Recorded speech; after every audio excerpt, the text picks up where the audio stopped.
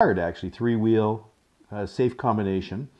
This is the combination dial, and this is the opening index, and this is the changing index.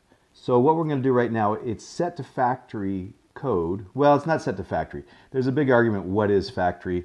I've seen 30, 55, 40, 10, 20, 30, 30, 40, 50. This is set right now on 20, 40, 60.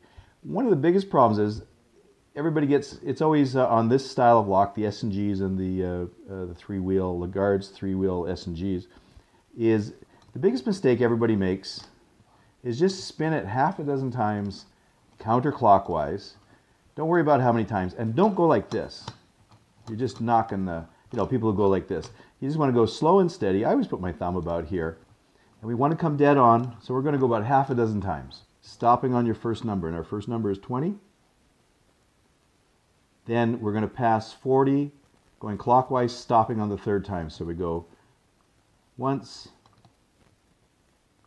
twice, stopping on the third time. And our next number is 60, so we're going to pass it once, stopping on the second time. And now we go gently right to open until she stops. The safe is open. This right here solves the majority of your safe lockouts. People just don't dial it in properly. We go dead on. There's other things to, if the safe won't open after doing this, there's all sorts of other methods. Today we're just going to go through how to dial it in and how to change the combination. Now to change the combination on this, well, with the safe door open, of course, because we have to come from the back on the change hole, what we're going to do is we're going to have the door would be open. We're going to dial in our number, and this time we're going to the changing index. And we're not going to go open. So we're going to go, again, half a dozen times. Our first number is 20. So we're going to stop at 20. Our next number is 40. Again, this is the changing index. We're going to pass 40 once, twice, stopping on the third time.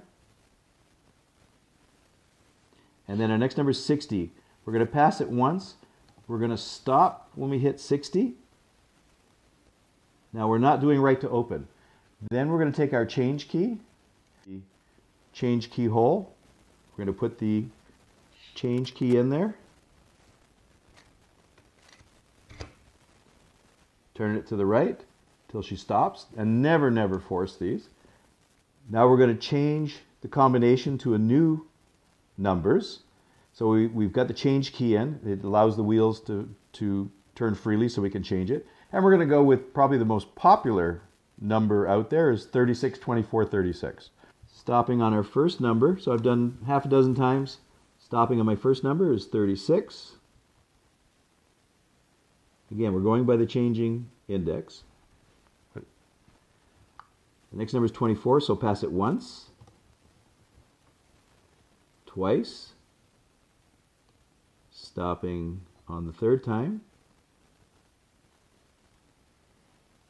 24, and then we're going to do, our next number is 36. We're going to pass it once, and we're going to stop on the final number. Hold it there. Remove your change key. So I'm going to test my combination 3 times. So I'm going to go half a dozen times to the left, nice and steady. Again, don't bang it. Just nice, steady. Stopping on my first number is 36.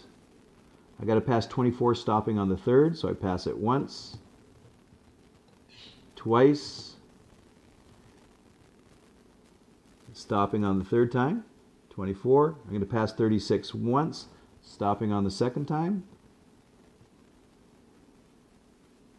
and then I'm going to go right to open, and the combination is now opened.